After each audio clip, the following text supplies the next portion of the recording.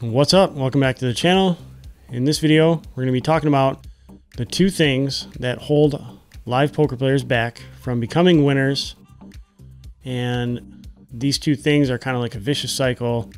So let's jump into it right now. I was just thinking a bit about this, and I really thought this applied to poker in general. In 1999, two gentlemen by the name of David Dunning and Justin Kruger performed a study, and this study was inspired by a guy by the name of MacArthur Wheeler.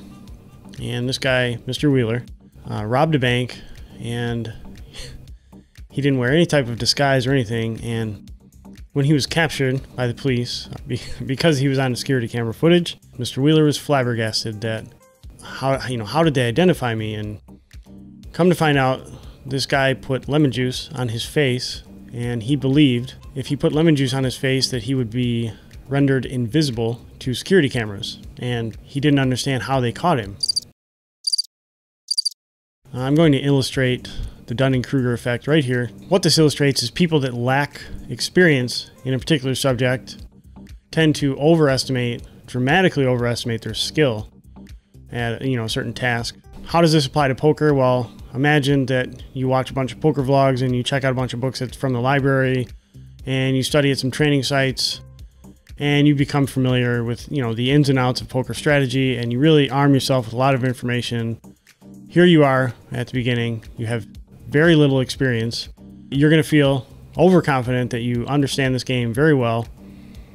I've had friends over the years who I've just kind of had to just shake my head, and because they think that they got this game figured out, and I know they don't have any experience. They don't know what they're talking about. In addition to the fact that they're overconfident and thinking that they understand the game more than they do, they will underestimate the skill of the players that they face at the table because of the Dunning-Kruger effect. It isn't until you start actually gaining some experience, like some real hours, like 2,000, 3,000 hours at a particular stake, that you start to understand, hey, maybe I don't really know that much about this this game of poker. Like, maybe there's a lot to be learned that I didn't know. And I mean, that's great when you finally reach that point where you realize you don't know shit about poker, and there's so much more to learn. Like, this can be applied to any skill in life, whether it's learning the plumbing trade or learning how to be an electrician or learning how to put sprinkler systems in. I'm just thinking of random examples. Well, this should be easy, right? Because if you gain experience and you can figure the game out, and you master the game of poker. And if we just had the Dunning-Kruger effect to worry about, it should be no problem, right? We put in the time, we put the work in, we're going to get better at poker. But there's something else at work here. Short-term results. So live players in particular are susceptible to this. Let's just say as a live player, you play 150 hours and you destroy the game for 150 hours. Well, Dunning-Kruger effect, you're overconfident, you think you got the game figured out, you're beating it, whatever, right? Well, then you go on a losing streak and you lose a bunch of hands. And this is what live players will do. Poker players in general will do this, but especially live players.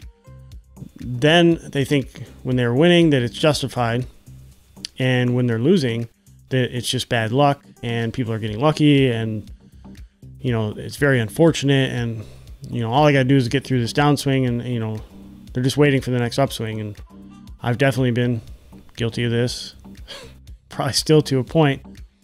So you can see how this short-term results can just kind of permanently handcuff you into thinking that you have the game figured out, and you just never advance.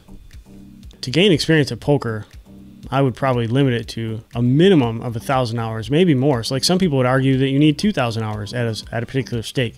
And that's the thing, like, people that play poker, especially live poker, this is going to apply to most of you watching this video. You're going to come in, you're going to play. Most of you don't track your results, so you don't know how you're even doing over a 1,000-hour sample.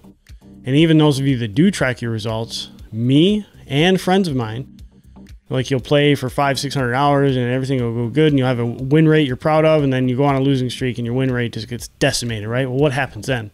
You delete the sample out of frustration.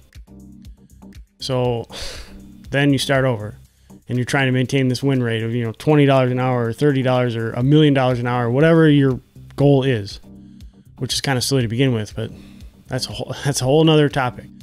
With all that being said, many people that play online, or that play live poker rather, are going to fall victim to this. They're going to show up, they're going to play this game for 20, 30 years. They're literally never, ever going to get any better.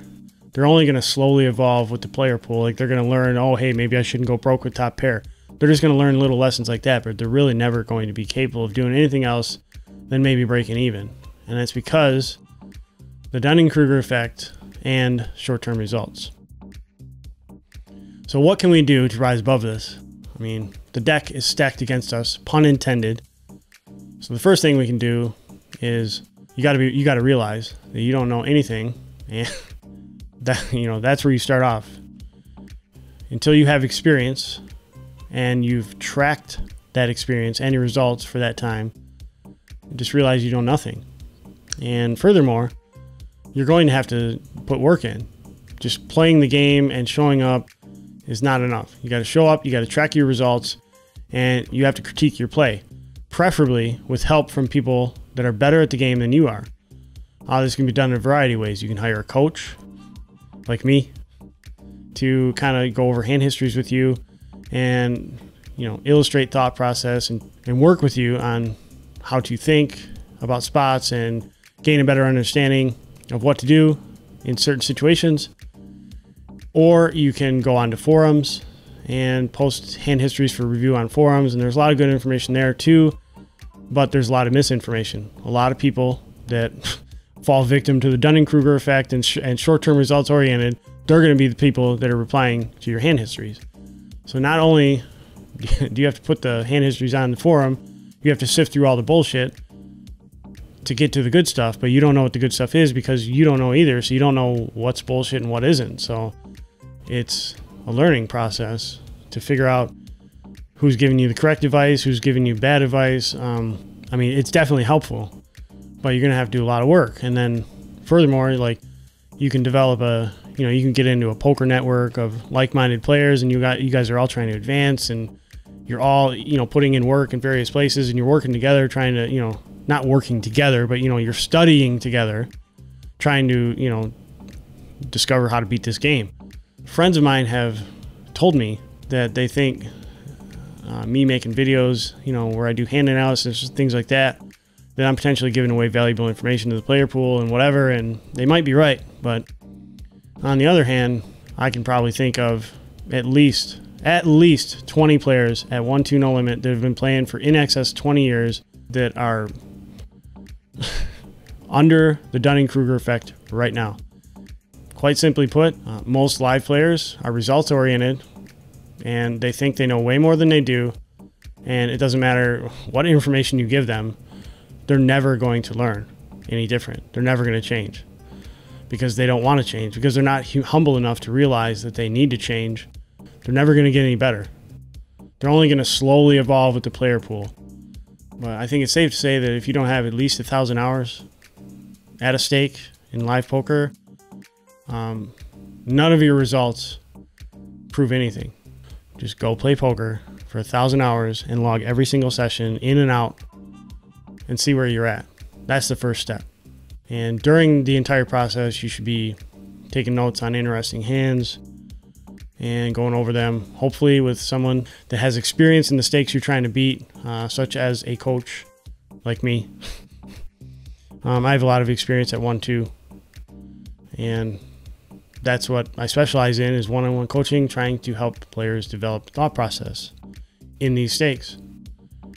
So yeah, you're going to have to put the work in. You're going to have to gain the experience, and you're going to have to objectively evaluate your own skill and competence in the game of poker before you'll ever advance.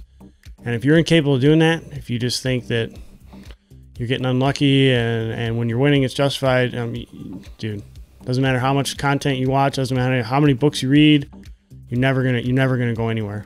That's my thoughts on it. I'd love to hear your comments. Don't forget, I have a whole bunch of other videos related to poker. I have 1-2 vlogs, 1-3 vlogs. I have a video about home games, poker etiquette, poker tells.